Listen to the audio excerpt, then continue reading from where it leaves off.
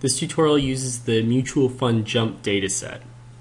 We would like to construct a bar chart that measures the frequency of performance on a $10,000 principal versus the percent of assets. In order to do that, we're going to click on percent of assets, and we go to Graph, Chart, and then we're going to put percent of assets into our X category, and then we're going to take the percent on a $10,000 principal and put that in our statistics category.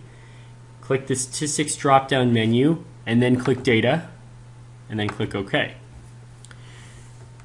Now we have a nice bar chart that is generated by JMP, and we can add a few options by clicking the drop-down menu on chart.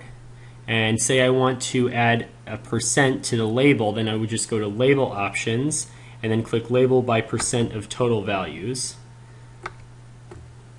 If I want, I can save my work by clicking this blue bar, and I can go to File and then Save As, and you can save this to an appropriate location.